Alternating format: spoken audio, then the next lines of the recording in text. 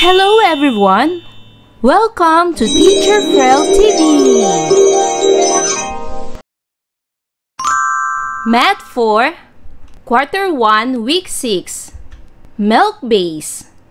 Let's learn about division of 3 to 4 digit numbers by 10,100 or 1,000 without and with remainder.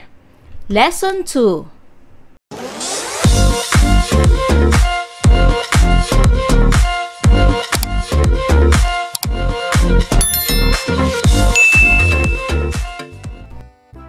After going through this lesson, you are expected to divide 3 to 4 digit numbers by 10,100 or 1,000 with and without remainder. Hello kids! Today, we are going to study about division of 3 to 4 digit numbers by 10,100 or 1,000 without and with remainder.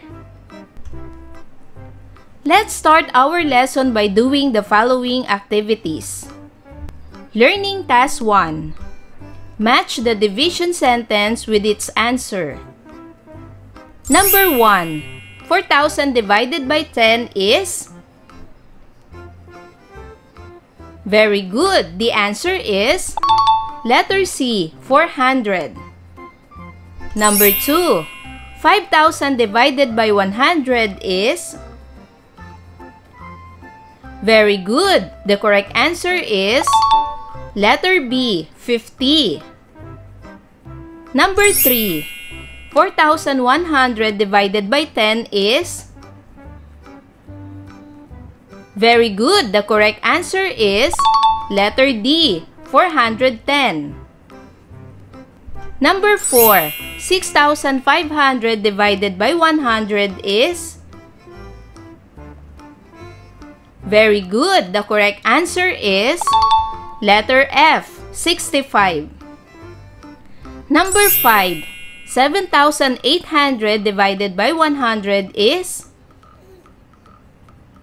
Very good. The correct answer is letter A, 78. And number 6. 24,000 divided by 1,000 is? Very good. The correct answer is letter E, 24. Read and analyze the example problem. Observe the quotient if the divisor is 10,100 and 1,000. The Boy Scouts of Danao Elementary School initiated the collection of 2,318 canned goods to be given to 10 poor families affected by Typhoon Leo. How many pieces of canned goods should each family receive? So we're going to divide 2,318 canned goods divided by 10 poor families.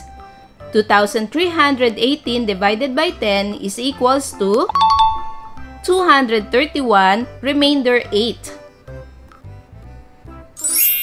Try to observe. The digits of the dividend is exactly the same with the first 3 digits of the quotient. 231 is the first digit of the dividend. And the first 3 digits of the quotient is also 231. So they are exactly the same. Remainder, which is 8, is also the same digit of the last digit of the dividend, 8. Here is another example using 100 as divisor. 2,318 divided by 100 equals 23, remainder 18. The first 2 digits of the dividend, 23, is exactly the same with the first 2 digits of the quotient, 23. Remainder, which is 18, is also the same digits of the last 2 digits of the dividend, 18. Here is another example using 1,000 as divisor. 2,318 divided by 1,000 equals 2, remainder 318. The first digit of the dividend, which is 2, is exactly the same with the first digit of the quotient, 2. Remainder, which is 318, is also the same digit of the last 3 digits of the dividend, 318. The number of digits in the remainder is based on the number of zeros in the divisor. So the number of zeros in the divisor are 3.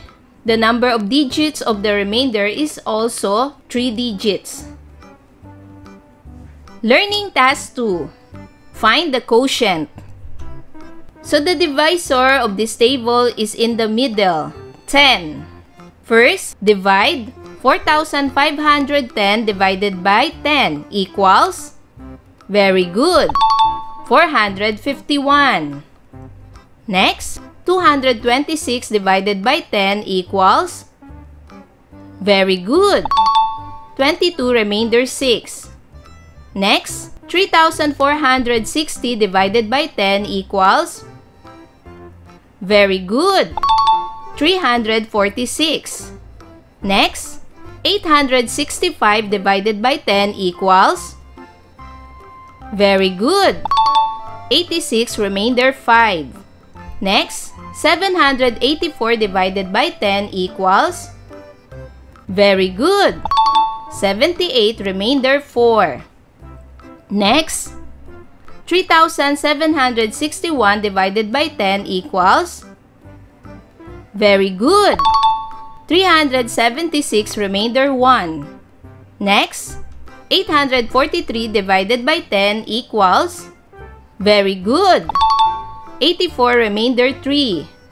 And last, 5,461 divided by 10 equals, very good, 546 remainder 1. For this table, the divisor is 100.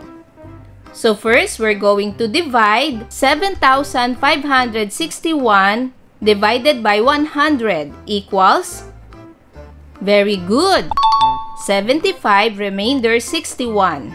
Next, 8,423 divided by 100 equals, very good, 84 remainder 23.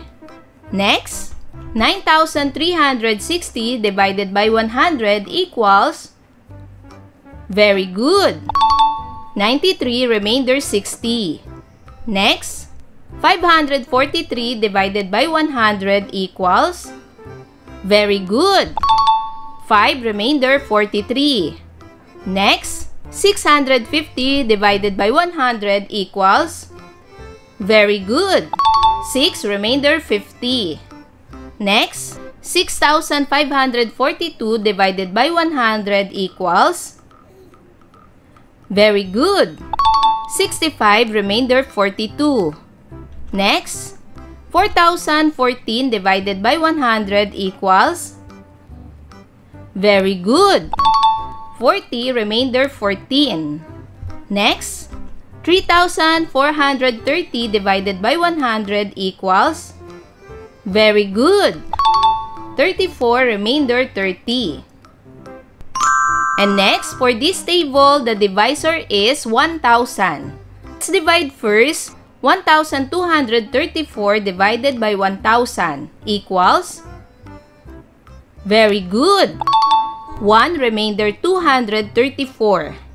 Next, 5,678 divided by 1,000 equals, very good, 5 remainder 678. Next, 9,000 divided by 1,000 equals, very good, 9. Next, 2,143 divided by 1,000 equals, very good, 2 remainder 143. Next, 8,999 divided by 1,000 equals, very good, 8 remainder 999. Next, 3,322 divided by 1,000 equals, very good, 3 remainder 322. Next, 6,789 divided by 1,000 equals, Very good! 6 remainder 789. Next, 7,860 divided by 1,000 equals? Very good! 7 remainder 860. In dividing 3 to 4 digit numbers by 10 with remainders, the last digit in the dividend is the remainder while the remaining digits represent the quotient. In dividing 3 to 4 digit numbers by 100 with remainder, the 2 digits in the dividend is the remainder while the remaining digits represent the quotient. In dividing 3 to 4 digit numbers by 1,000 with remainder, the 3 digits in the dividend is the remainder while the remaining digit represents the quotient. And for our last activity, learning task 3, find the quotient. Number 1. 5,386 divided by 1,000 will give you a remainder of A. 86, B. 36, C. 386, or D. 6. What is the correct answer? Very good. The correct answer is letter C. 386 is the remainder. Number 2. 650 is equals to how many tens? A. 600, B. 60, C. 65, or D. 0. What is the correct answer? Very good. The correct answer is letter C. 65. There are 65 tens. Number 3. 9,500 has how many thousands? A. 8, B. 950, C. 900, or D. 9. What is the correct answer? Very good. The correct answer is letter D. 9. There are 9 thousands. Number 4.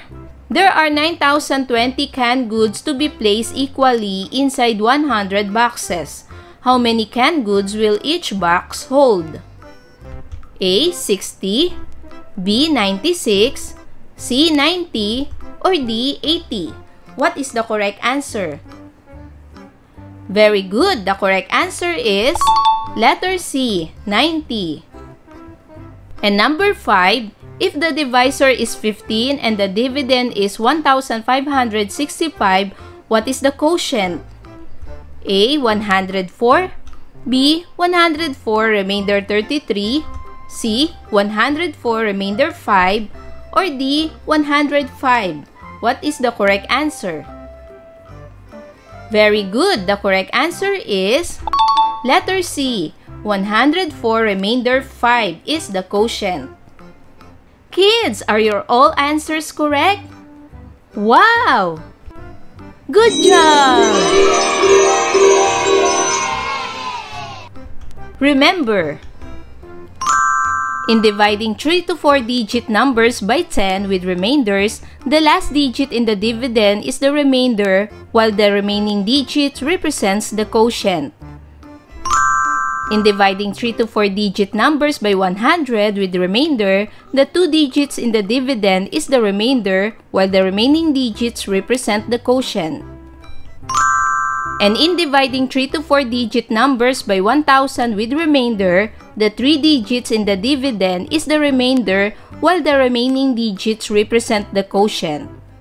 Kids, I hope you learned a lot from this lesson. Until our next topic, bye-bye! Thanks for watching!